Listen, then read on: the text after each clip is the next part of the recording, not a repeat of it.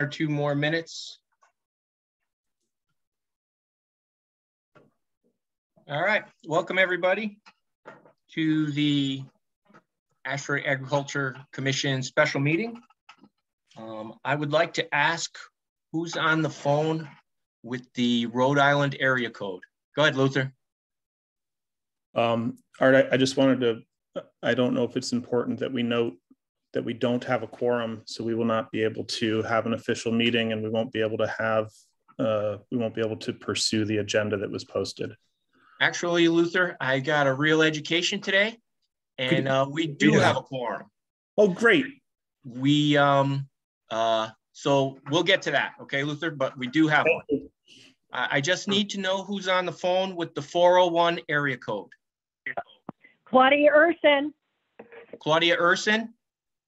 Yep. Thank you. You're welcome. All right. Now I know everybody who's here. I have everyone's name. So we are going to call this special meeting to order. Let's see, where's my agenda? It's right here. So, seating of alternates. So Doug Jenny and Luther Brow will be seated for Mike Sabiga and Dan Zychek. So I'll update everybody on the quorum.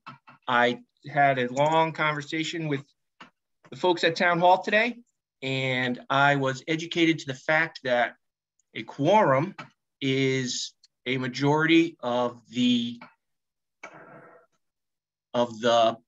full member seats. So the Ashford Agriculture Commission is a 5 full member seats with 3 alternates. So to have an official quorum, all we need to have is 3 seated members. Tonight we have 4, so we are good to go. And I was assured by the town hall that that is in case the fact. So alternates have been seating. Approval of the minutes of the last meeting. These were filed on December 16th or 17th, whatever. They are on the town hall website. So hopefully the members, other than I, have had a chance to review them. Any changes or issues with the minutes?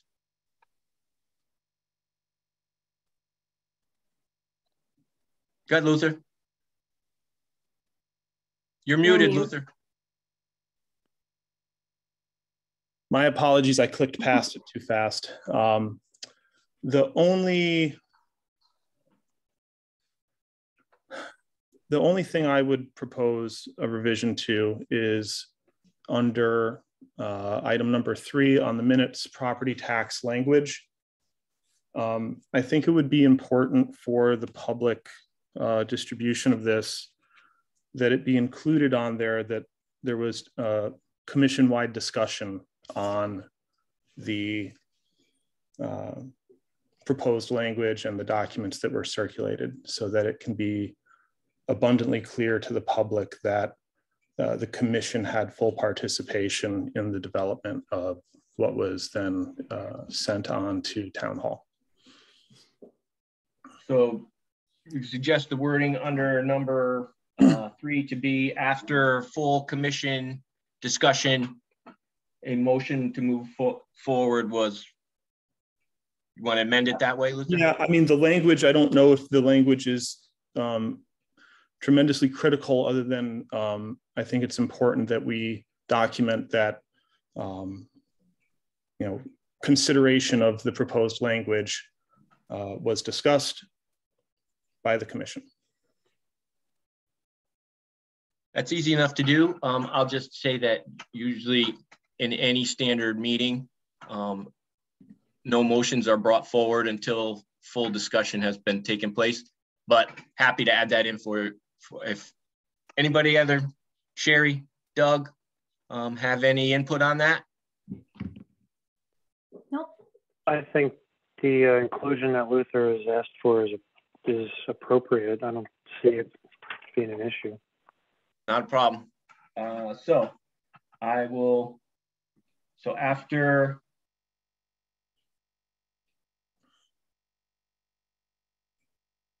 discussion by the commission, this is the wording, I'm writing the wording down, so don't make sure I got it right. After discussion by the commission, a motion to move forward was made by Mike Sabiga. Yeah? Yeah. Okay. We'll do that by the commission. Then I would move to approve the minutes as amended. Let me just make sure I got this right. After discussion by the commission, a motion to move forward was made by Mike Sabiga and seconded by Luther Brown. Okay, so we have a motion to accept as amended. We have a second? Yep, I'll second Art. This is Doug. I think Sherry beat you, Doug.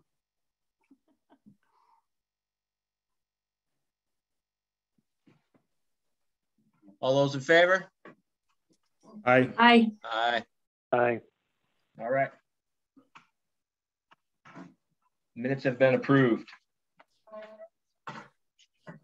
Okay. Hear from the public. Is there anyone here from the public who would like to speak? I'm here, but I don't need to speak. Okay. Anyone else? Bethany, Steve, Claudia? All right, moving on. You want to speak?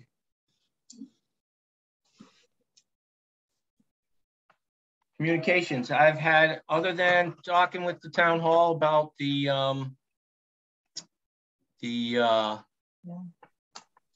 quorum issue, I've had no communications. Luther or Doug or Sherry, have you had any? No. The only communications I've had is I attended the scheduled EDC, the Ashford Economic Development Commission meeting. We'd been invited to attend that meeting to provide some further clarity on the proposed tax language changes. I did attend that. They were unable to achieve a quorum. They only had 3 members, excuse me, that were able to join. We did have some informal discussion about the EDC's interest in continuing to aid in promotion of agricultural businesses in town. We did have some very, very limited discussion on agriculture and what agriculture really is and what agriculture really isn't. And we were able to talk about EDC had a concern, or I shouldn't say the EDC because it was an unofficial meeting. Let's be very clear on that. The members that were present expressed concern over this proposed tax abatement language being applied to, they hope to recruit a large medicinal or recreational cannabis grower to locate in the town. And they were concerned that this language would be applicable to that operation and would thereby negatively impact the available tax revenue for the town. I was able to clarify for them and that cannabis is not classified by the Department of Agriculture as agriculture, is regulated entirely differently and is regulated by bodies outside of that, and that no medicinal or recreational cannabis operation would be able to even apply for either of these measures, let alone qualify. So that was good. I think that was positive communication. That was a favorable dialogue to be able to clear up that confusion. Yeah, just to be clear, by state statute, cannabis is regulated entirely differently, and that's a statutorily defined. So, yeah, and they recently amended the definition of agriculture to specifically call out that cannabis is not agriculture. see, so good. Yeah, yeah. So that was good. All right. Thank you, Luther. Old business, property taxes, our update, RE, the Board of Selectmen meeting. That was interesting. It didn't go all that well. Some information was supplied to the Board of Selectmen at the last meeting that probably shouldn't have been even brought up at the meeting until it had been made public. So that was unfortunate because everything went off the rails after that. So I don't know, Luther, you were there. You got anything else you want to add? No, I mean, I think your portrayal's possibly accurate. You know, the full context of it being that Art and I were asked to speak on behalf of the proposed changes, but when we were asked to speak about them, neither of us had been made aware that there had been 2 letters of concern submitted. So we began speaking in support of the language, ill-prepared to be able to address the concerns of the other residents in the town. So that was unfortunate. If we'd been made aware of those communications in advance of the meeting, or honestly, if the meeting had just brought up the item and tabled it and given us an opportunity to review the concerns, then the commission could have fulfilled its purpose a little more effectively, I think. Technically, that's probably how it should have gone, Luther. It should have just tabled it and moved on. So, you know, it's unfortunate. I think also, we as a commission may bear some responsibility in terms of, hindsight's always 20/20, and or not always, but sometimes. And I think we may be, in part because we've been working on this for so long and we finally had language approved. I'm sorry for my clock, guys. Bear with me. Because we finally had language that was at a place that the commission felt like it could move forward, we just immediately moved it forward. And I wonder if we wouldn't have been wise to reflect for a moment on how to also release communication to the town and to the various boards and commissions about educating them further as to not only what is the impact of these proposed language changes, but what is agriculture currently? What is agriculture in the town currently? I think it's become a little bit more clear to me that those of us that are in production agriculture take for granted that we understand what production agriculture looks like, feels like, and that a lot of people only know what they see at the grocery store and they don't understand how those products get there. And so there's the potential for some misconceptions. And I think we could have, and maybe should, circle back. I mean, it's up to the collective. I'm not trying to steer this ship any one direction, but I wonder if we should have a bit more of a communication piece to support. We probably should, but because your agenda item strictly limits us to discussing the Board of Selectmen meeting, and this being a special meeting, we have to stick exactly 100%. To the agenda. 100%. So what I would propose, I'll just throw this out there, or maybe I'll save this for later for remarks for the good. I think I'll do that. So we'll just move on and we'll get there. Okay. Art, just to close out the Board of Selectmen meeting specific discussion points. I think it's worth noting. I don't think it's inappropriate to note that both Mr. Enrico and Ms. Urson were on that meeting, and they were both concerned about the language, just for the context of the rest of us that are on the call, because that was the outcome of that Board of Selectmen meeting. Okay. Can you also discuss the membership? Because that was not the only item we brought to the selectmen. Yeah, that's number B, Sherry. We're going All right to it now. Get into that. You got your agenda, Sherry? All right. I know I gave you one. All right. Board of Selection appointment of members. Okay. So this it's funny. Actually, I have to laugh at it now. So after our last meeting in December, you'll see in the minutes of the last meeting, all of the recommendations that we made. This was emailed to Board of Selectmen in December. Hoping to get on their agenda. We didn't get on their agenda, and so nothing was done. What has to happen with the Board of Selectmen is they make appointments and they make the changes. We elect officers, but they need to make the changes, move alternates into full positions, replace members with other members. We just recommend to them what we'd like to see. So, so that's what I sent to them, and nothing was done. I never got on the agenda. It was brought up at the last Board of Selectmen meeting that they never got it. I made it clear that they did.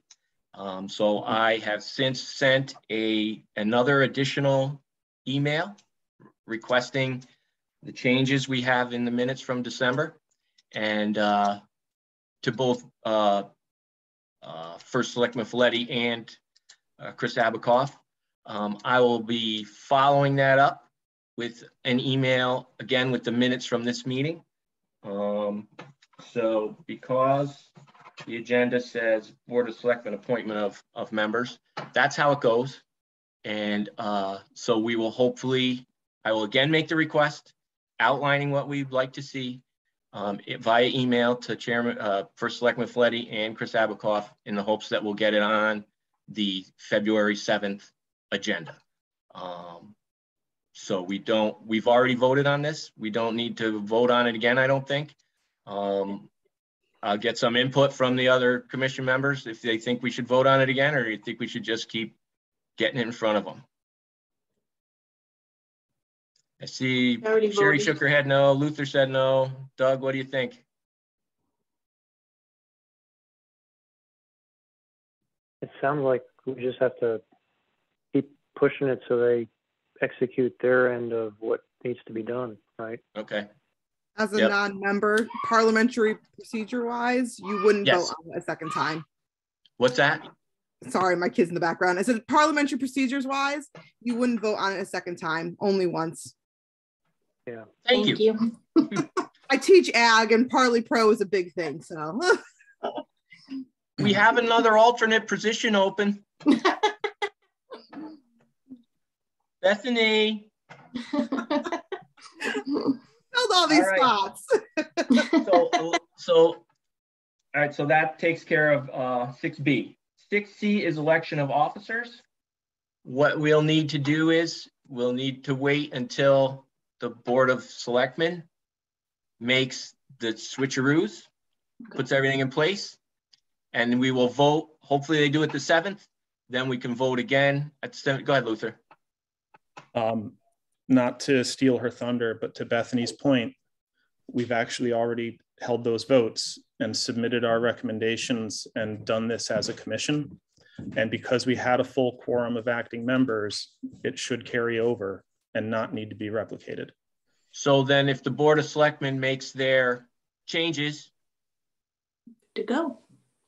Luther and Doug will be chairman and vice chairman at the February 17th meeting. And Meg will be an alternate. Hi, Meg. Okay, everybody good? Just shake your head, yes. I can see you all. All right. Yeah, that makes sense, Art. I was going to actually ask that question about the officers, since we did have a quorum in December and the commission as a whole voted on everything. Well, I'm very grateful that answers Bethany's my here question. because you guys will be in charge in February if the Board of Selectmen does their job. Unless I resign before then. That's not going to happen, Luther. It's not happening. It's not allowed. Where you live, you can't. It may well happen. New business, monthly communications. Luther, what's that? So we had a goal to try to be more visible to the community with regards to the monthly articles in the Citizen. Oh yeah, now I remember. Yeah, and makes perfect sense. I think it would be useful to keep this as a durable agenda item that yes, we need to find a way to either schedule the entire year's communications in terms of allocating them to members, and then that member has some free reign within the scope of agricultural topics to fill that month's communication. And I think we need to get some deadlines implemented. My recommendations would be to have some deadlines that we firm up with the town hall to make submission easier on the town hall. I know we've rushed them a couple times with our communications. I've been told that if we get communications to them in advance, they can do some nice formatting. They can include images. There's options for us to have a really nice look and feel to this. And if we can find out what those deadlines are and stick to them, then I think we have a really great free resource to try to educate the community around us as to why agriculture is so important to the town. I agree. I think the deadline for the Citizen is like the 20th of the month. And sometimes our meetings fall before and sometimes they fall after. And so we miss it. We try to plan it at a meeting. And I think it's a very good, we need to be at least a month ahead, right? So that at the February meeting, we're planning the April article, which will go in March, right? That's just how publishing is done, I guess. Everything's got a massive lead time. So I think Luther's on to something there. I think that's great. So I think we need to maybe hammer some stuff out at the February meeting, right? Assign some dates and get some people signed up to write an article or something.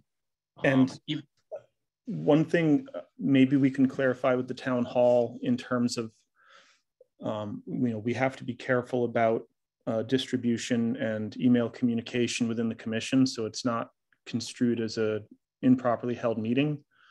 But is there a way that as a commission we can circulate an article ahead of a meeting for approval? I don't know the answer to this, but if a person had an article, let's say Doug is writing an article about the way that they are starting seeds for transfer to whatever, I don't know, I'm making stuff up. But if he writes that article and gets it out to the commission, can the commission review that and give a thumbs up, or does that have to be done in a meeting? I don't know. My instinct is it has to be a meeting, but I don't know. I saw Bethany shaking her head yes. So as long as it's I believe that as long, and I believe, so I'm not 100%, but I believe that as long as it's on the agenda item, you can pass out materials ahead of time, right? And so then your final discussion would land on the agenda, right? So if everyone got them ahead of time, so we could review them, and then you would come back to your agenda at the next meeting, and that's when you would have the full out discourse about the topic. Gotcha. So it looks like we still have to we got to have a month lead time. Yeah, and we can't just give approval of that document outside of a meeting. The actual approval has to happen at a meeting. My dogs are absolutely going mental. I'm sorry. So yeah, that I see Bethany shaking her head. Yes, you're hired. You are hired as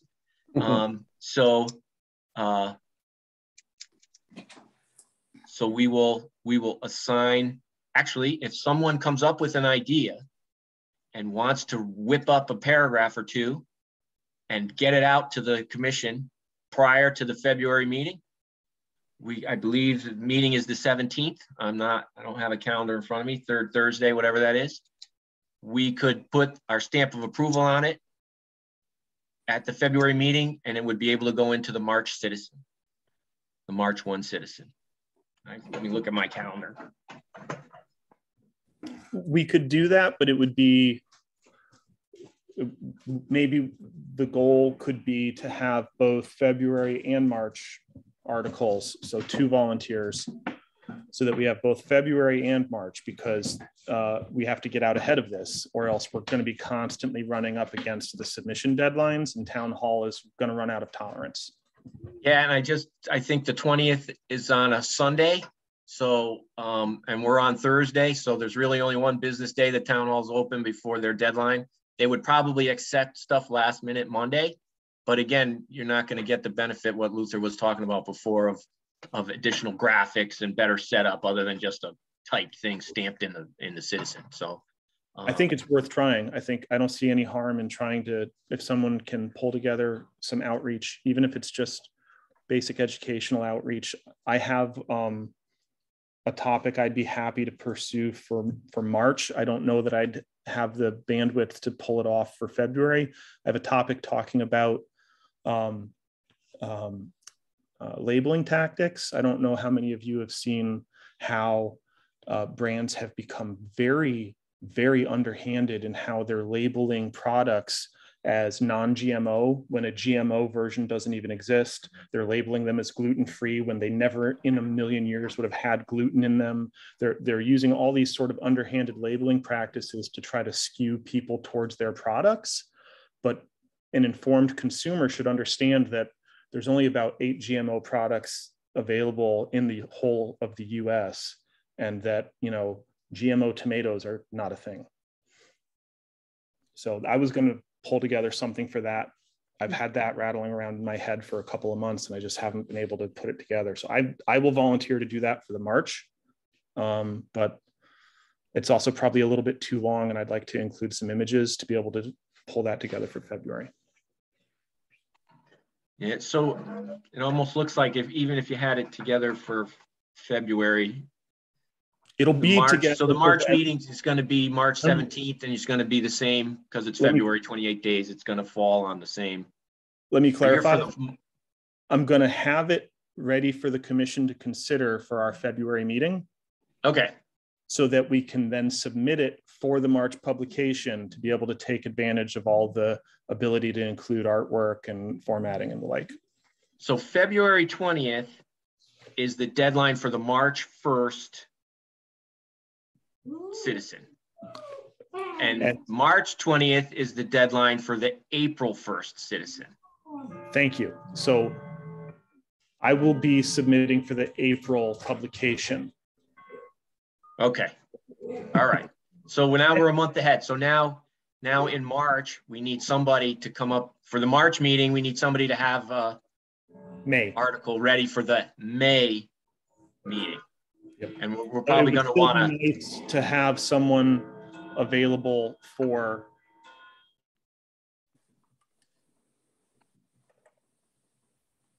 for the March. Yeah, he's still saying we need somebody for the March publication, just a brief, simple outreach piece.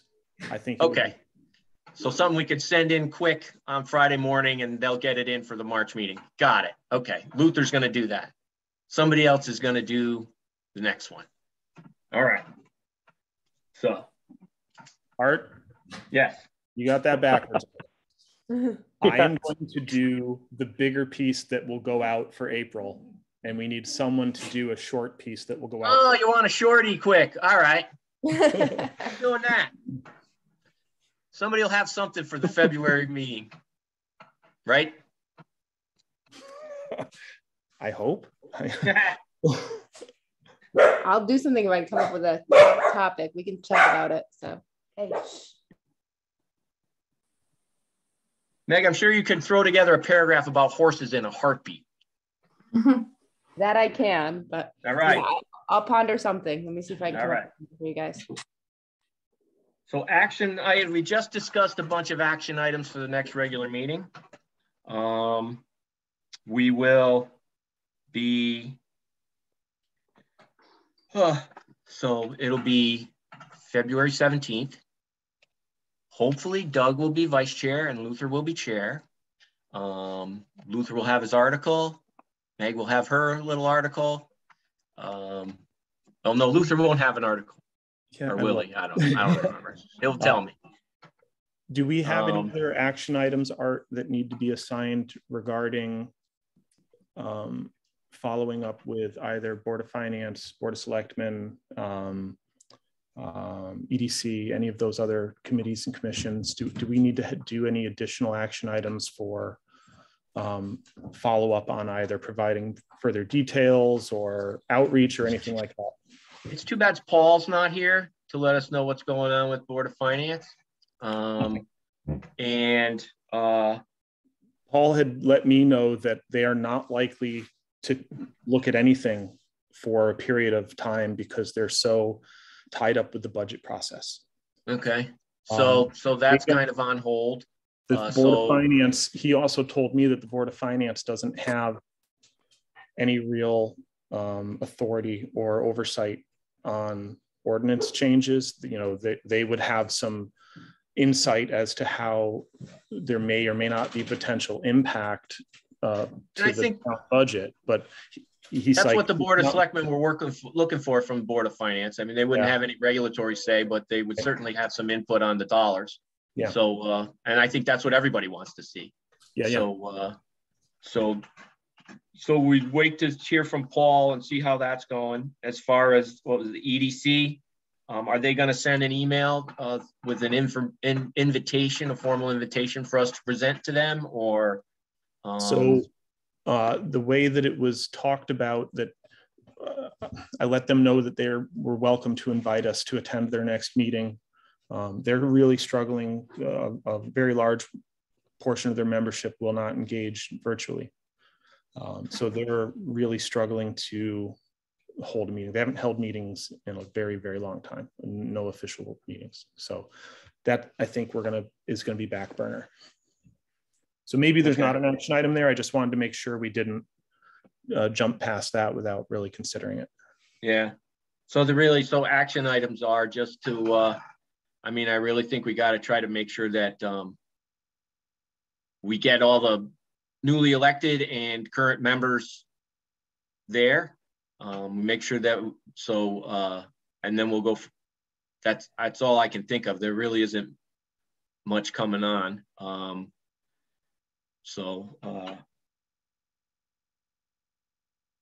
Other than the articles, I mean, and just be prepared to attend another either Board of Selectmen or Board of Finance or EDC commission meeting at moment's notice.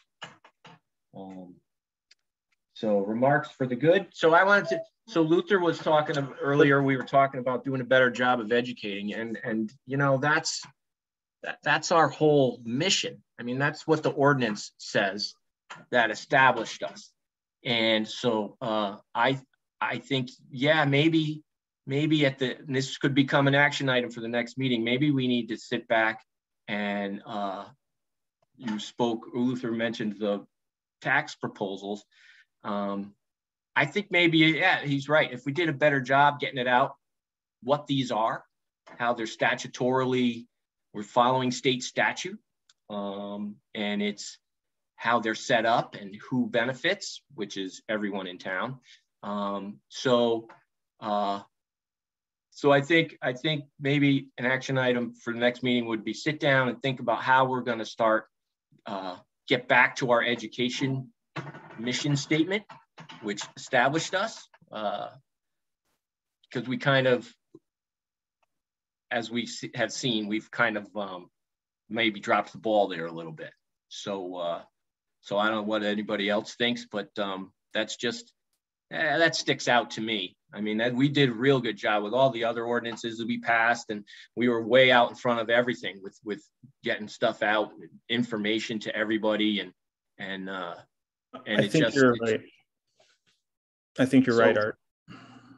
So I think, so why don't we plan on here's an action item for the next meeting. Let's plan on an agenda item, which will be an information session discussing the two tax abatement proposals and what they entail and what's involved. who gets the tax break, who doesn't. We made it crystal clear tonight, it's not marijuana. And that was brought up at the Board of Selectmen meeting. It was. I mean, it was one of the questions right out of the selectmen. Yep. So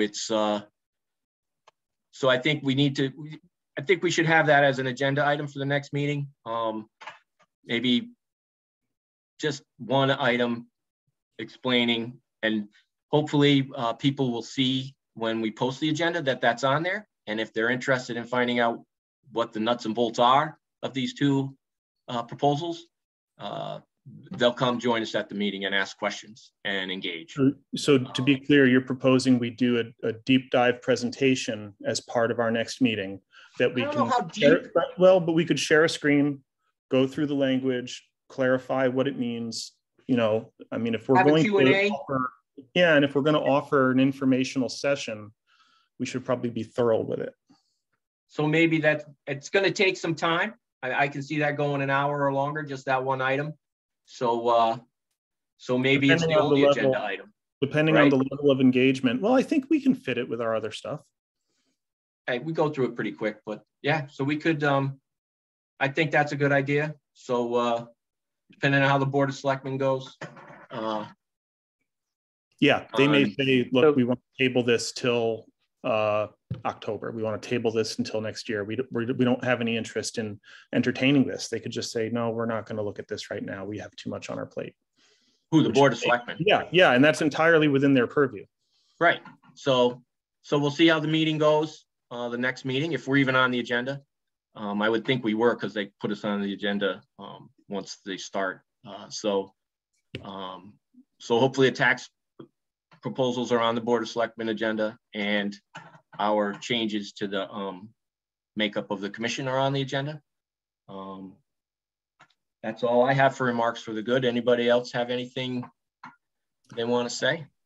Just very briefly from our farm, on the communication front, I think it's also important that we find a way to make it clear to the public that the things we're doing are in pursuit of benefit to the public and not just our own personal means of benefiting ourselves. You know, at the Board of Selectmen meeting, it was effectively suggested that all this tax language proposal was basically being pushed as my own personal mission to the benefit of our family, and that there's inappropriate, unethical behavior on my part being undertaken, which is unfortunate that I'm being portrayed that way now. That's certainly never been my intention. So I think it's very important that we find a way, or that the commission finds a way to protect its membership from being attacked in such ways, because the reality is that the members of this commission are people that are actively engaged in the pursuit of agriculture. And so it's always going to be of personal interest to people of this commission, the outcome of various proposals that the commission makes. And we have to find a way of making that understood by the general public, that it's the task of this commission to do the work we're doing.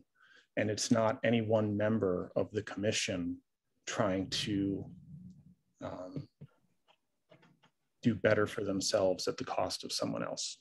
Well, I think, Luther, I agree. And I think that is directly tied to our dropping of the ball of education.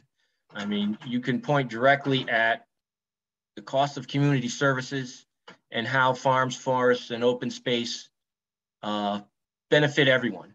How farms, forests, and open space pay more in taxes than they do use in town services. And that it is in every member of this town, resident of this town, to support agriculture, because it saves them money. It keeps our tax rates lower.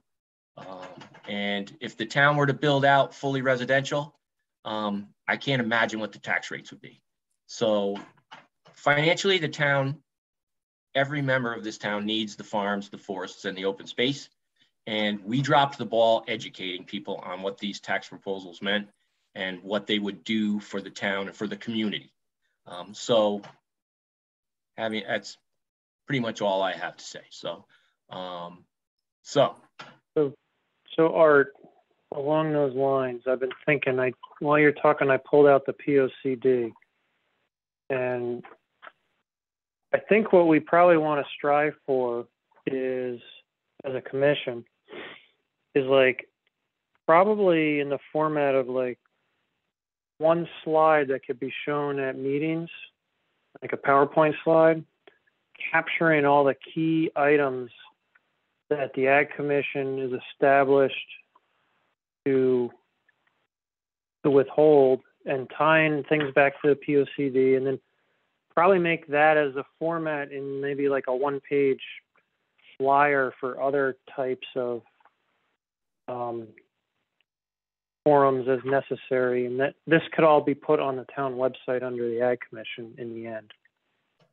And that would be the go-to documentation that we grab as a commission when we have to go talk to other commissions, other towns, et cetera, et cetera. And then we don't have to keep coming back and making this up, making something like this again.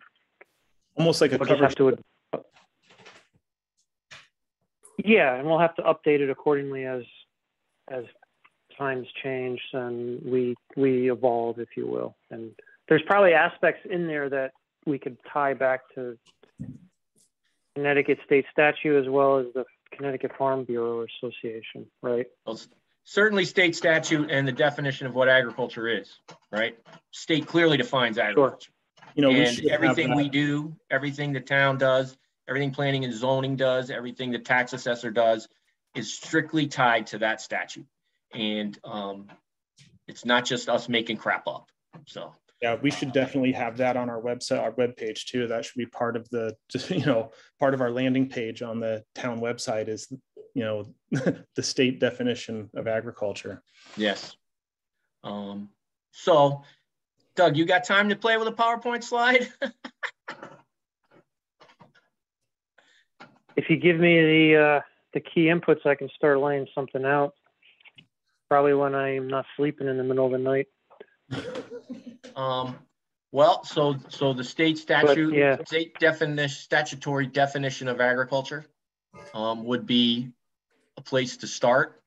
And our mission, the ordinance that establishes the Agriculture Commission is on the town website. And I've handed that out printed in many, many meetings. Usually my first January meeting of the year, I went through that ordinance with everybody, and we haven't had a real meeting in 2 years. I just went through the minutes that were filed at the town, and it was 2020, January or February of 2020, last time we had a official meeting. So anyway, so that's that. So the state statute definition and the ordinance, start pulling bits and pieces of that, and we'll go from there.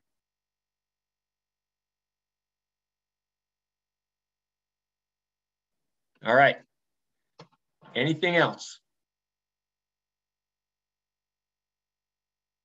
Our next regular meeting will be February 17th of 2022. It will be at 7:30 p.m. It will most likely be a Zoom again. And I will, when I file the minutes, I will ask Cheryl Baker to schedule our Zoom call then, so that we won't be going through the last minute gyrations we went through this week. So we'll have that Zoom call all set up. So now we know what a quorum is, and we're gonna get rolling again. All right, motion to adjourn. So moved. Second? I'll second, Luther. All those in favor? Aye. Aye. Aye. All right, thank you for coming, everybody.